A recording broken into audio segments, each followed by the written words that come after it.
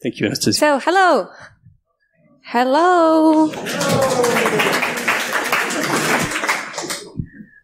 I think this is the last talk for today, right? Feeling tired? No? Okay, you might be a little bit tired after this talk.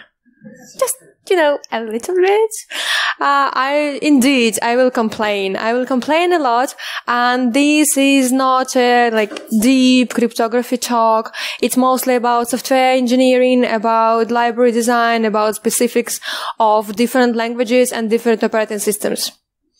So, actually, when I submitted a call for papers for this talk, the name was Maintain Cryptographic Libraries for 11 languages, but now we have 12. So for the last half a year, we have added another one, and I will show that 12. Actually, the last one is not like a language, it's a platform. We added WebAssembly. And right now we can cover, even all those Electron applications.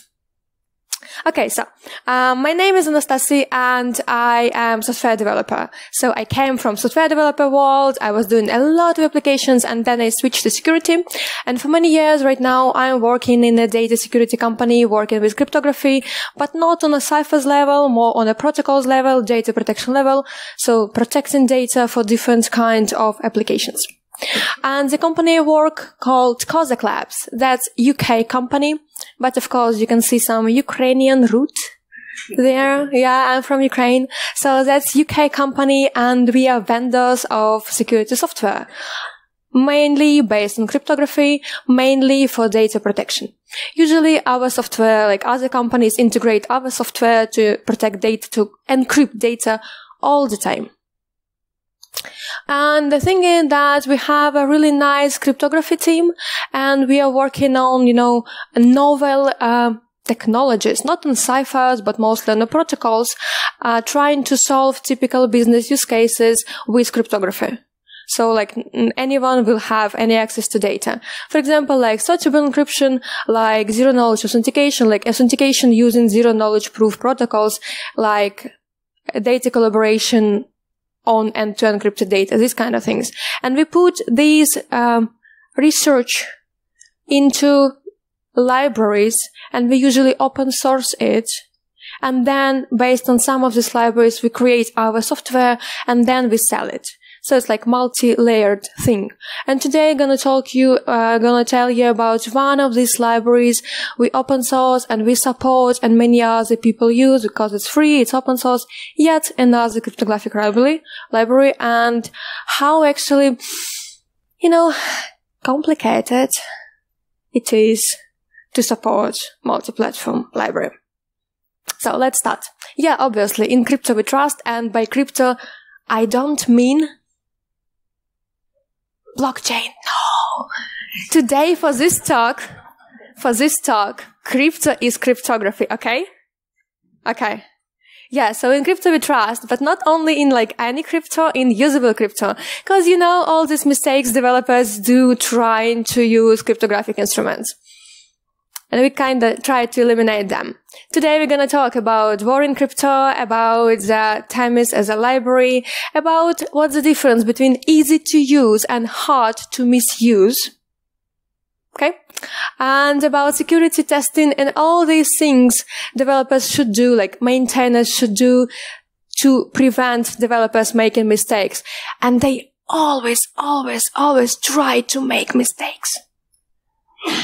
Okay, so let's start. Let's start thinking that we are software developers, we don't know a lot about security, we don't know a lot about cryptography, because most software developers are like this. And we have a very, very simple use case. We need to protect the data. For simplicity, we need to protect stored data. So it's data at rest encryption, really easy, should be. However, as developers, there are really many things we need to think of trying to protect this data. First of all, which kind of data to protect, right? Many people, many people, they make the same mistake with data scope. Because we have some data sensitive for our business and we believe that this is only user PI, only names, emails, yada yada.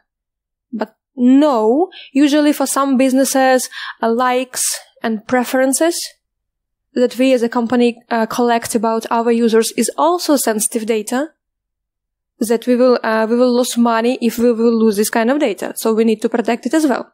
Then there is different kind of regulations depending on the industry.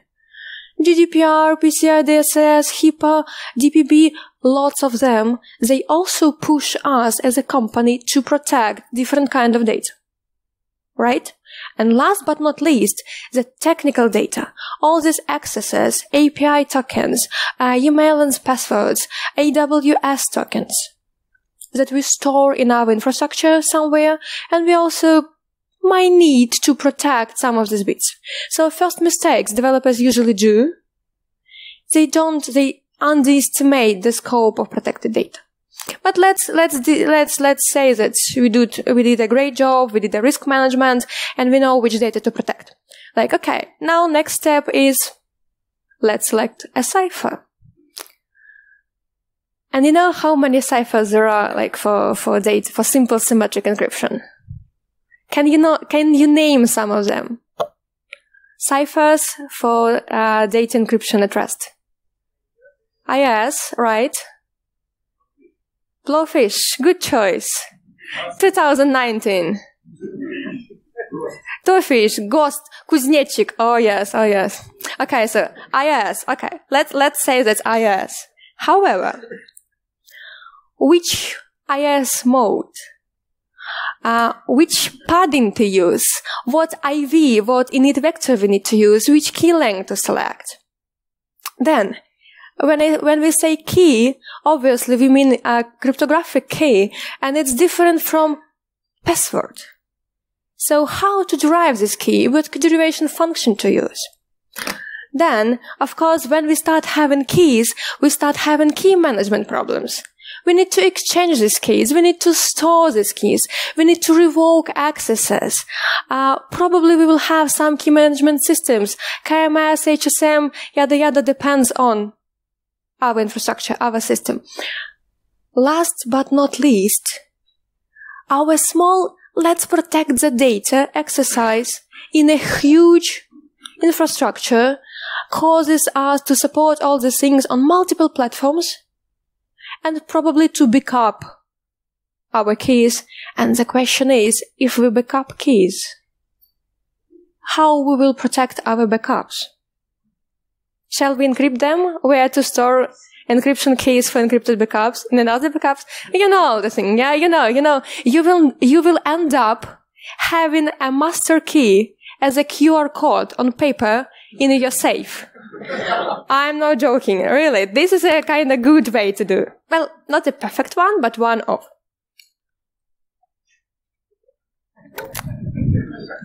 Poor developers. I've been there. Just to protect the data. Storage encryption, sure.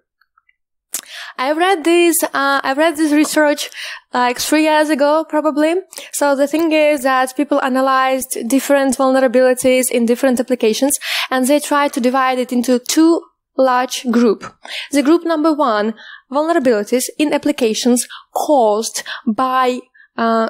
inside crypto libraries.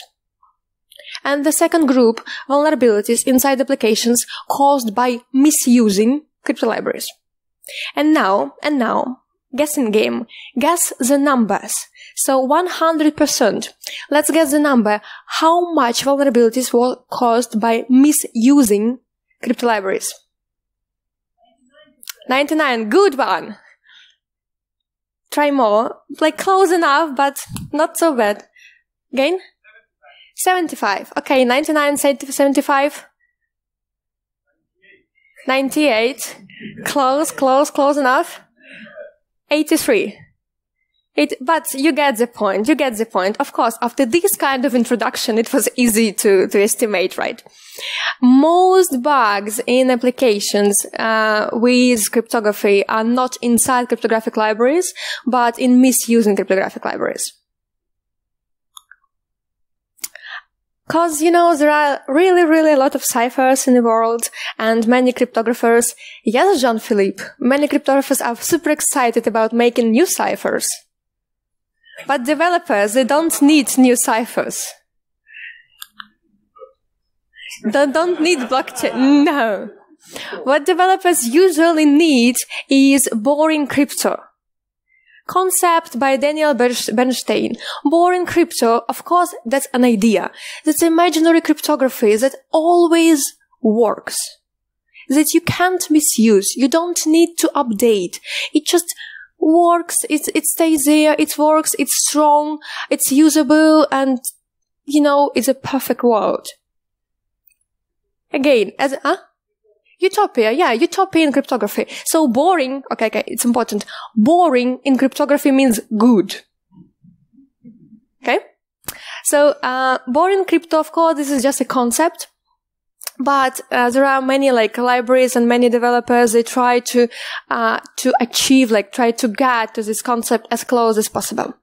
Because boring crypto says that instead of giving ciphers, we should concentrate on use cases, as developers may have. How to store data securely, how to verify the source of data, how to send data protected to each other, right? Of course, we understand that inside these use cases, we still have ciphers, key management, all the things, but they are kind of covered by high-level API.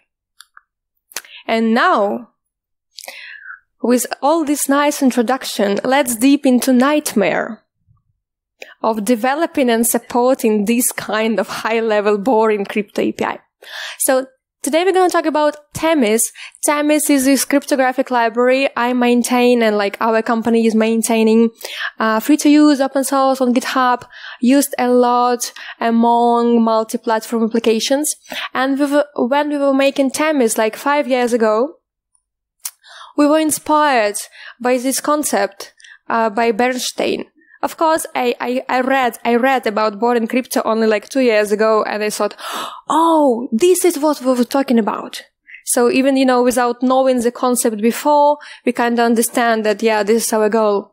And the thing is that in Themis, we use the same idea, we use the same train of thought. We decided that, okay, let's think about use cases, how developers might need to use the cryptographic libraries. And we come up with 4 large use cases that we call cryptosystems. Very simple, very simple. I want to store data encrypted. I want to send data to someone, right, directly encrypted. I want to encrypt some long communication, some long session. And I want to authenticate. For each of these use cases, we created a crypto system that uses ciphers, but it uses a combination of ciphers, and for developers, the API is very high level. So for storage, we call the thing as secure cell. You kind of put data in a cell. In Lipsodium, the similar idea is a secure box. You put data in a box. To send someone data, to send someone particular data, we call it secure message. Again, in secure cell, we use an IIS 2 mode, and we have this built-in key derivation function, so developers, you know, can submit, can use not cryptographically strong keys. We still have a KDF inside. For secure message, we have this built-in key generation, key management, so developers can you call, like, hey, I want to encrypt this piece of data for the user this. That's all they need. It's a little bit tricky for sessions, because sessions are like peer-to-peer, and for sessions we want to emphasize on ephemeral keys, so the encryption key for transport is always changing, and that's why you need to have this secure session on 2 sides. But sessions work really simply for developer perspective. You just push data in a session, and it's being encrypted, and keys are being rotated, and all without you even understanding what's going on there. And for authentication, we made a secure comparator that is zero-knowledge proofs-based authentication on social millionaire problem, which is not, you know how zero-knowledge proof works. Well, the idea is super simple without going into math. The idea is super simple. You have that's authentication, right? So you want to compare secret that you have in two different places. For zero-knowledge proofs, you compare the secret without actually sending it over the network. You send just derivatives from the secret over the network, and thus you can be sure with some percentage, you can be sure that the secret is the same. There are different zero-knowledge proof protocols, interactive and non-interactive. Some of them are used in blockchain. We use interactive protocol, which means that both parties need to do several hops to make sure that the secret is the same. I don't want to get inside the cryptographic details. Let's more talk about the library itself and the hidden problems. So, the first hidden problem is obvious. Cryptosystems and that use different ciphers and that hide these ciphers from developers' perspective. This is how Themis looks like as a library. So, instead of implementing our own cryptography, obviously, we used how we called crypto backends. We use these large libraries like OpenSSL, Boring SSL, LibreSSL. These three we support as a stable versions. We also did a lot of experiments. Bear SSL, Wolf SSL. Have you heard about Wolf SSL? It exists, yeah. Bear SSL, Wolf SSL, like Lipsodium, Go Crypto, Ukrainian, of course, Ukrainian own ciphers, just because Ukraine has own ciphers. So the idea here is Themis as API works with different crypto backends, and we can, kind of switch them when we need. Basically, the core library is written on C, and it just provides, just uses these OpenSSL APIs in a fashion that from these core libraries, we have very, very high level, very, very usable, very, very understandable API on different languages. Right? So cryptographic backends, core written on C that works with these cryptographic backends. And then high-level languages like library per language. Let me probably enumerate them. For iOS and Android, for iOS, that's Swift and Objective-C. For Android, Java and Kotlin. For C, C++, obviously. Then Go, PHP as something old school. Then these hipster languages, Python, Ruby, JavaScript. And now we added WebAssembly. And of course, Rust. Yeah, sure. Many cryptographers like Rust, so now we have Rust. And now you understand why it's a nightmare. By the way, can you guess on how many languages of these I can actually write code? It's not perfect code, no, but it's somehow. How many? Tell me the number. How you estimate how good am I as a developer? All of them, close enough. Okay, most of them. I am not into PHP, to be honest, really. For Rust for me right now is read-only, so I kind of read the code, but I don't really write on Rust. C++, C++ is a nightmare itself. I try to avoid C++ as much as I can. But JavaScript, of course, is better to avoid, but it's JavaScript is everywhere. So yeah, mostly I kind of write on most of them, not all of them, but maybe 6, 7 fluently. But we have a small team and we have this, interconnected skills. So we can support different languages with a small team. But languages is just one layer. Cryptographic library works somewhere, right? And for desktop and server operating systems, we support Ubuntu, Debian, CentOS, macOS, and now we start doing experimental builds for Windows. No one on our team has a Windows computer.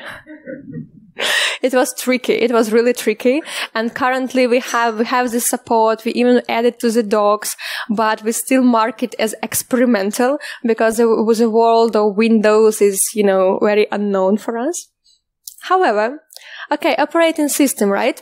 But operating system, it's not like the name of the system.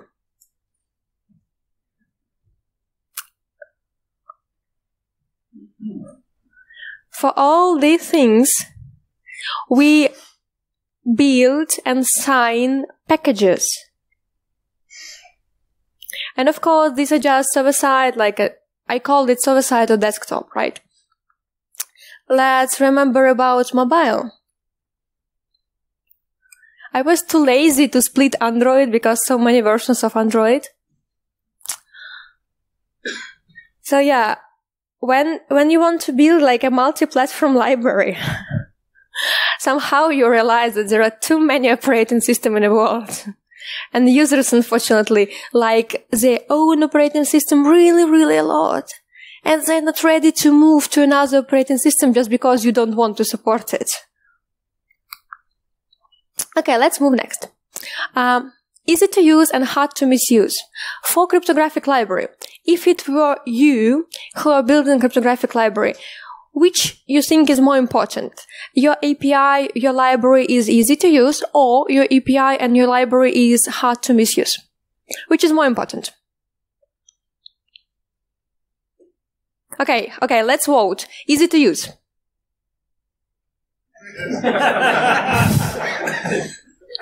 Hard to misuse?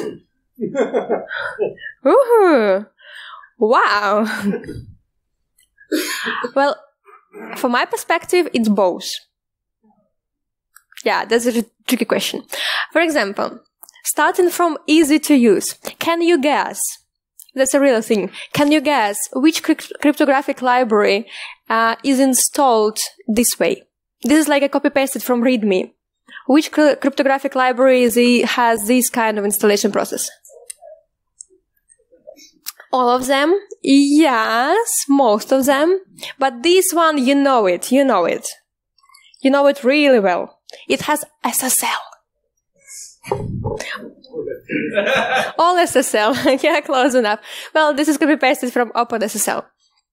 So really easy to do, right? Just download the library, run make test to make sure that everything's fine, make install.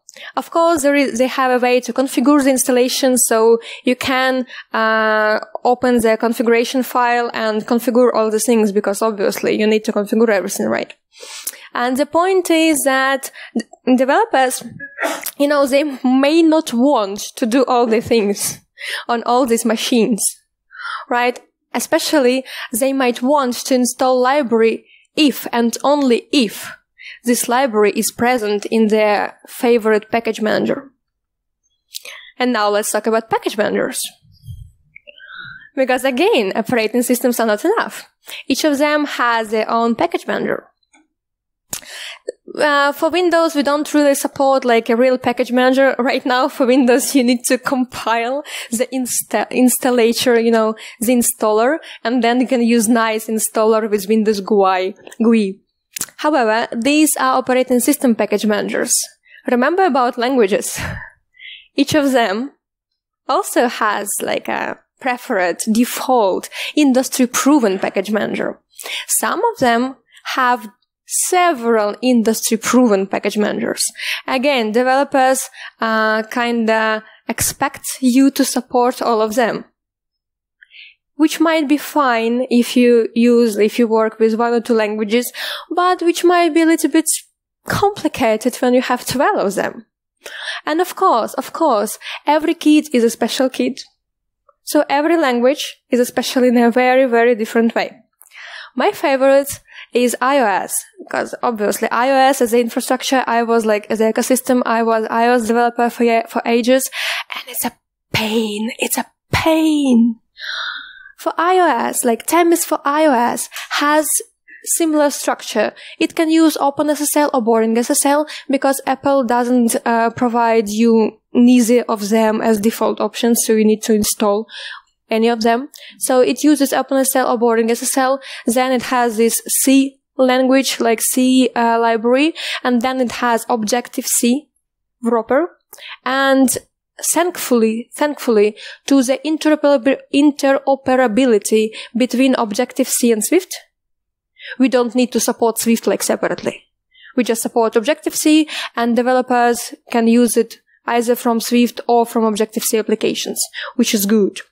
But the problem is with package managers. In iOS world, we have CocoaPods, we have Carthage, we have new Apple way Swift package manager, and of course many developers still add libraries manually. Currently in Themis we don't support Swift package manager because I just don't feel that I'm capable to understand what's going on there. It's so complicated to support if you have C. Not only Swift, it's really complicated. So I just open an issue in GitHub saying, hey, if someone can help us to support Swift package manager, because it requires so much time. But in iOS world, things change really, really fast. For example, the iOS itself as operating system, we have this new iOS version every year, and we have minor versions several times a year. Usually minor versions are not a problem, but major versions can be a problem.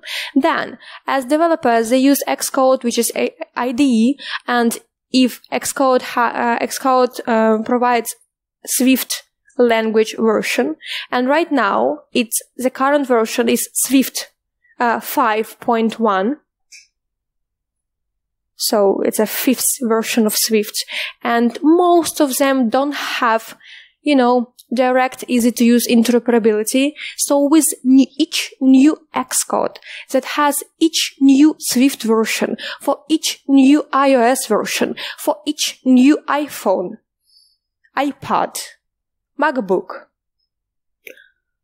and we need to make sure that everything is working, or to update things that are broken. Then package managers, of course, they have their own release cycles, and sometimes they also make updates. And OpenSSL and BoringSSL, sometimes they have updates too.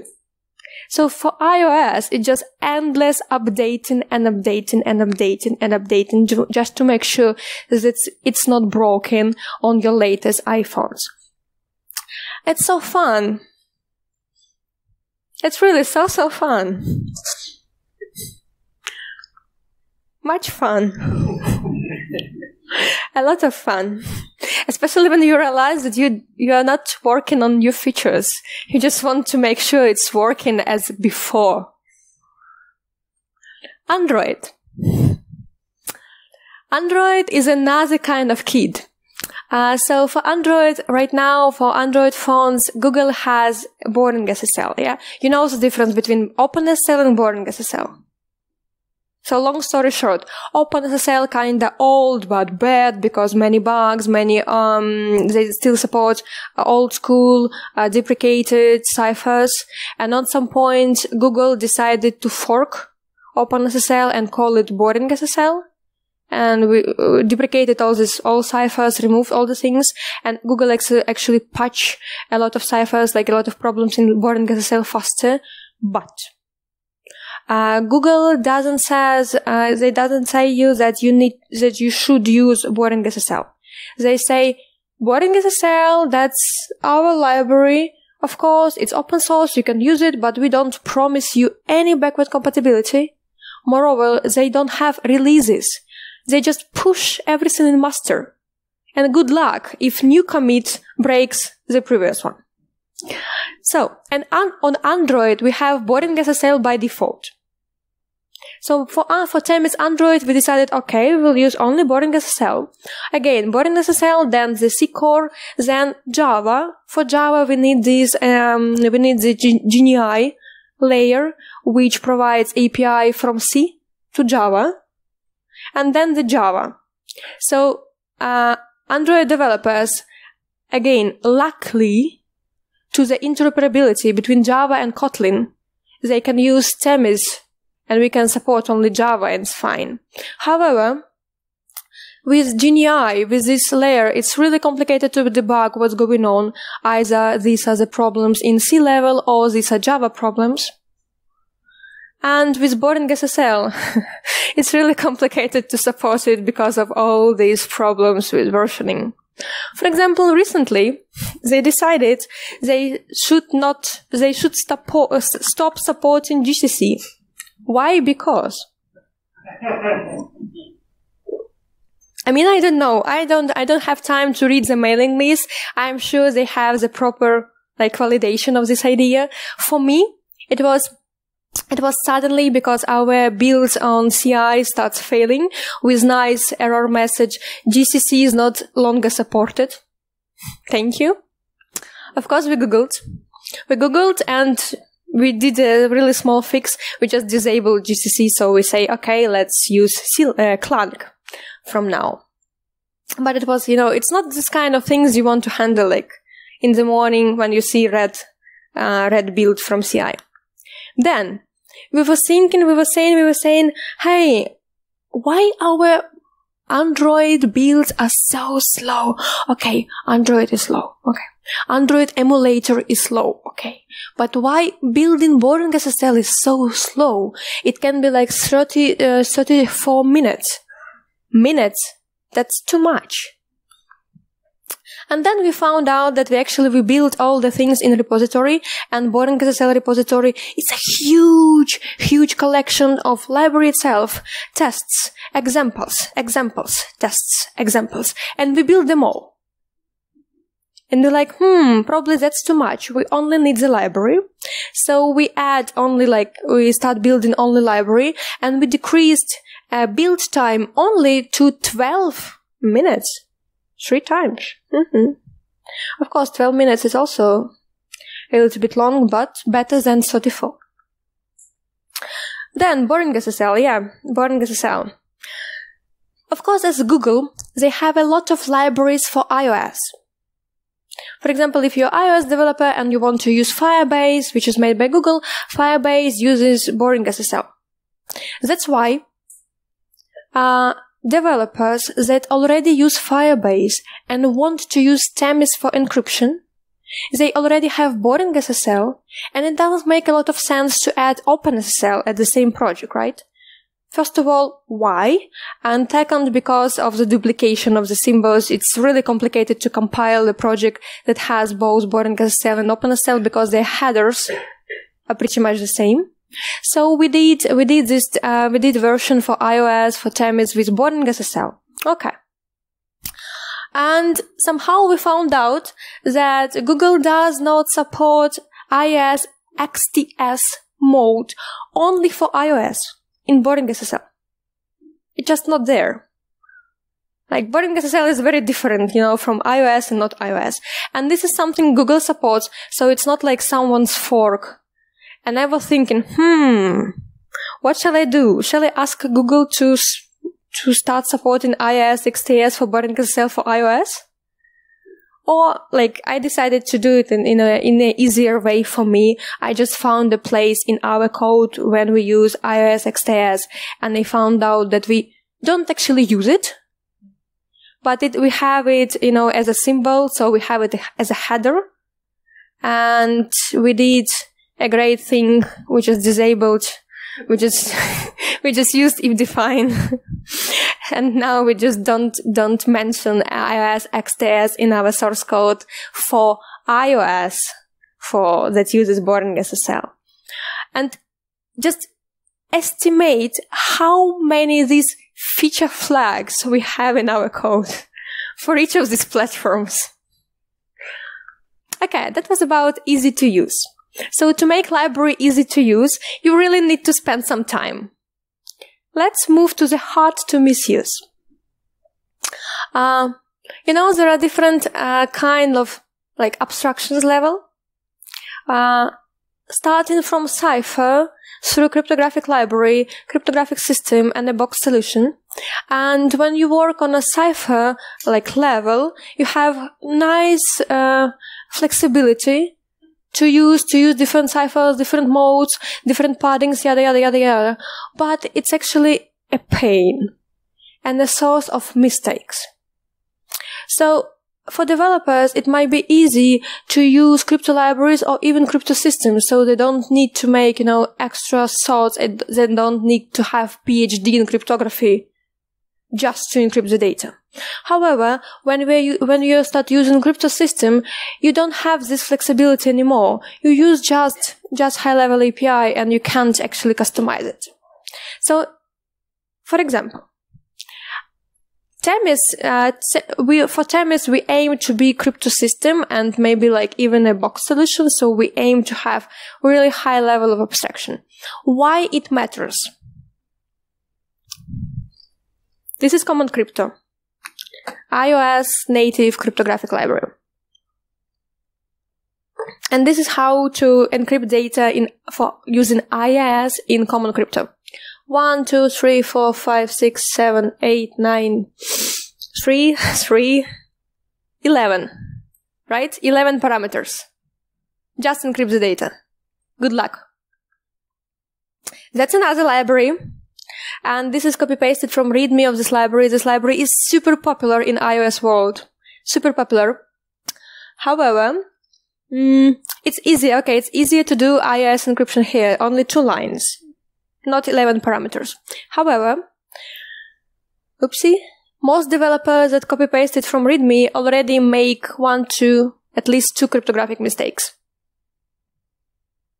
Because these are developers, come on, they don't know that IV should be random. They just copy-paste it from... That key should be like a proper key, right? I think key is a nice key. So the thing is that using this library, like developers need to understand that even if they copy-paste things from README, they do it wrong, right? And this is really popular in iOS world, like super popular library. 11,000 stars on GitHub. In Themis, for iOS, we have really simple API, like APIs that looks pretty much the same, however, without IV. And we kind of say that, okay, you don't need to put, like super strong random symmetric key. We have KDF inside, like please make sure that your key is long and has enough entropy, but we kind of handle it. And you don't need to take care about IV. You don't need to take care about salt. You don't need to select the mode, all the things. And this is what I say, what I called hard-to-misuse. Because as we support all these 12 systems, we have similar API across 12 of them. Now, guess the language. Do you see it okay? Or we can turn off the lights if it's not really visible? Yeah, let's try to turn off the lights if you can. Just for, a couple of slides. Ooh, theater mode. Yay. Okay. So, guess the language. Python, no. Rust, no. Go, no. Swift, yes. Yes! Next one. Guess the language. Let me see. I think it's Rust. I think it's Rust. Okay. Next one. Python. Yeah, you see it's Python. So the thing, like the idea here is that we have pretty much the same API for each language. 2 lines of code for all these 12 languages. And we kind of handle all these choices of cipher suite, mode, padding. We handle like memory management, key management, and for more high-level functions like secure session, for more high-level crypto systems, we even handle authentication and work on keys. Thank you. Can we please turn on the light? Great. Yeah, you're doing great in guessing languages. Yay! However, as explained, there are so many things to work on. Probably, we should test everything. And just to show you the scale, So I counted a number of lines for source folder of Themis, and let's say that we have 35,000 lines, which is like a code lines, not comments, all the things, only code lines. And to show you the scale, for tests folder, we have 348,000 lines, 10 times more. Just because, to make sure that all these, you want to make a picture? Yeah, please. I know, the numbers are fascinating, right? I know. Just to make sure that all these 12 great languages on all these nice operating systems are working in the same way. We had a huge testing process. Of course, everything is automated because you can't see manually, like manual QA trying to test cryptography. It doesn't work here. So all the tests used are automated.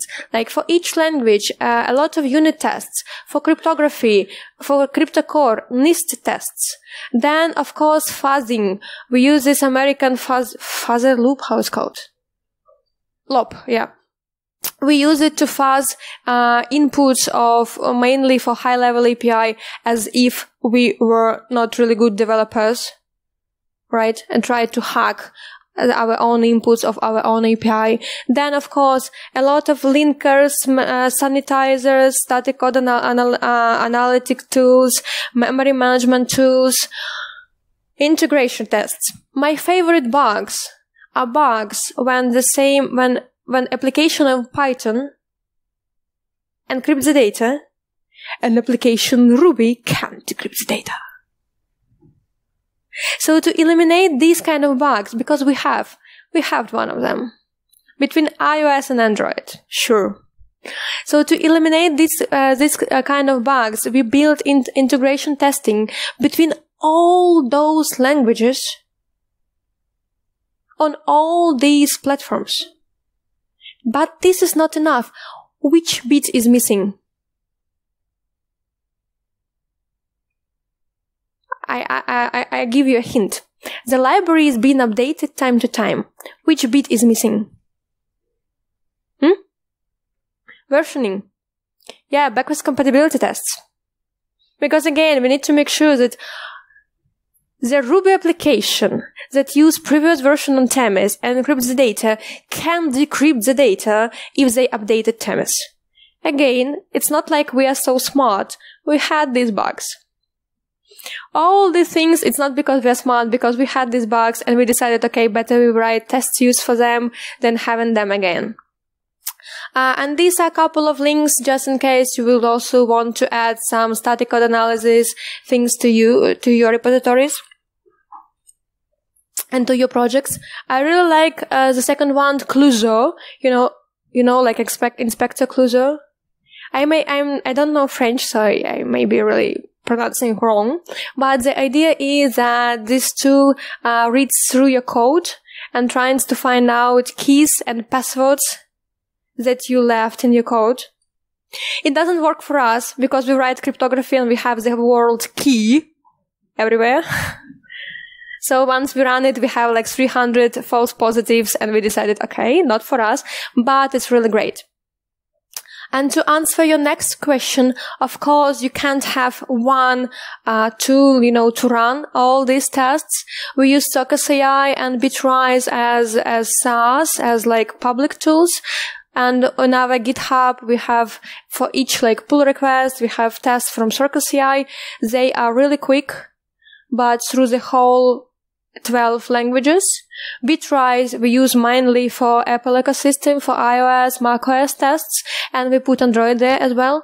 But all this integration testing, all this fuzzling, it's happen inside our infrastructure. We using BuildBot, just because when we calculated, amount of time these tests are running, we understood that we can't afford buying external services. We need to build on our own, because these tests are really long. It's like nightly tests. And of course, last but not least, it won't work if you don't like pay attention on the code. That's why we try to do this, security sprints, just to focus on specific potential issues we can have with when we store keys more longer than we should, or when we have like potential memory, like buffer overflow problems. And there is a nice link, cryptocoding, with a lot of ideas how to improve your code if you handle just-in-case cryptography. And of course, we do manual reviews, and this is where manual reviews are like good, because we have our own cryptographers on board, and we use external audits just because everyone makes mistakes, and just automated tests are not enough. Let's probably quickly skip this one, because again, it's not enough to have a library. You need to describe how to use it. And a lot of cryptographic libraries have one page readme. Sorry, it won't work. Kinda, when we support all the things, we need to have separate readme for all these languages, of course. And of course, people say, I don't want to read readme. I want to copy-paste. Okay. We put real code snippets in those documents, in those tutorials, free to copy, like safe to copy paste. However, people still ask questions. Okay, I can copy paste it, but where to put it? Fine, we made example applications. And again, showing the numbers, 1 million lines of code. For each this language, we made example applications. And imagine we need to build and test these example applications as well. Right? So amount of example apps is, I don't know how many times bigger than the source code. Then users are still complaining because their own app is not like example app. Of course, these examples are a little bit, artificial. They show how to use it, but they are not a real apps. They don't have like specific use case. And users start asking, but how I can use it if I'm building XYZ? Okay. We build like tutorials. We build real applications, multi-platform applications. We open source a lot of things. We have this workshops. Everything is open source with nice blog posts explaining things. Still, users are complaining. It works in your app, but it doesn't work in my app. Okay, we said fine and build interactive simulators. So on our website, you can find a page where, for example, you can test your encryption. So as a user, you have, let's say, like Ruby application, and you encrypt the data there, and you want to make sure that you can decrypt it, that you configure everything fine.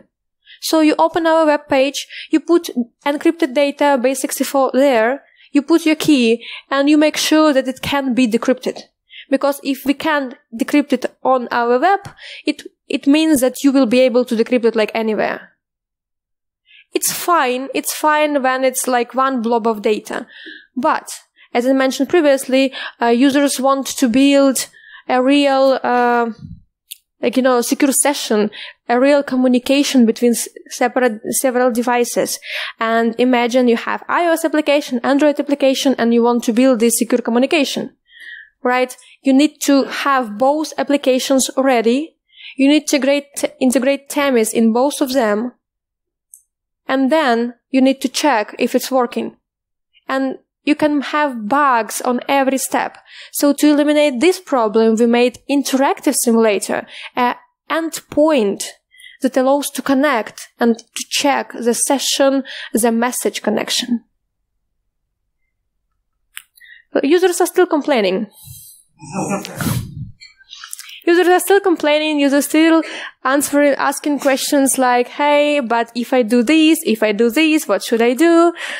We do our best, we really do our best trying to explain not only how Themis works, but also what are the possible attacks for this kind of crypto systems.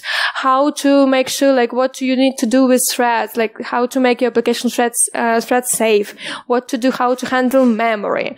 Then, of course, we try to, to collect all projects that use Themis and to say, yes, you're great projects because you handle security and you protect your data. You're really good, and to mention all of them just because people want to be mentioned.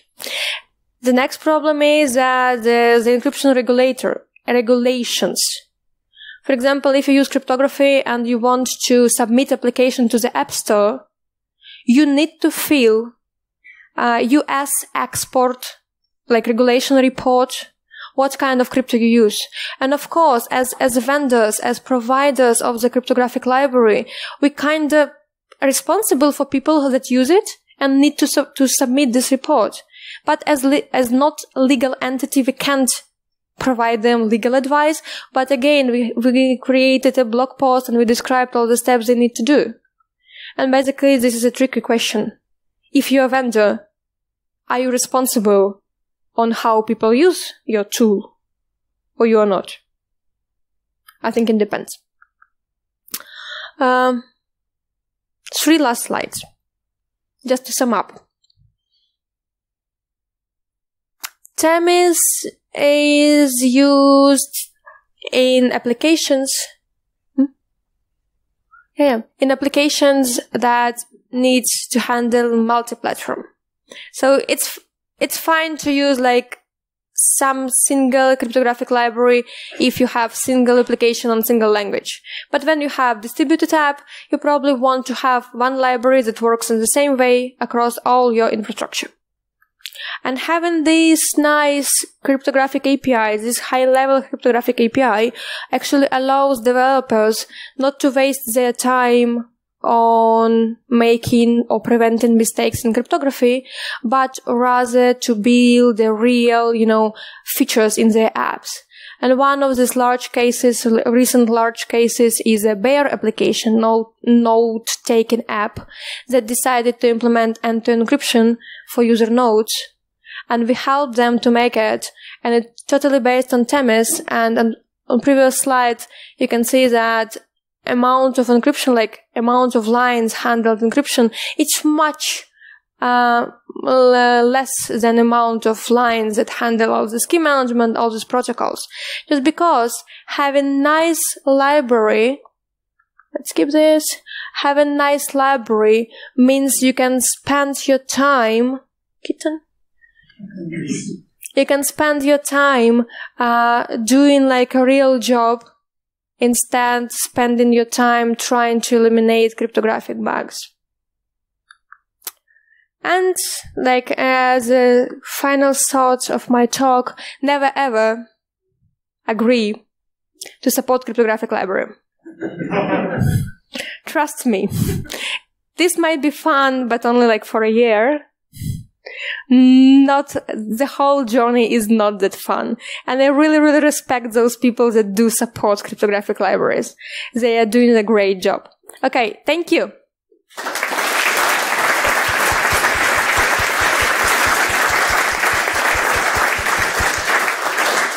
I ran out of my time, so for Q&A, please find me here. And you can find me tomorrow, because tomorrow I will have a workshop with Jean-Philippe in the middle of the day. Cryptographic workshop, more cryptography, less kittens. All is said. Thank you very much, Anastasiia. Thank you.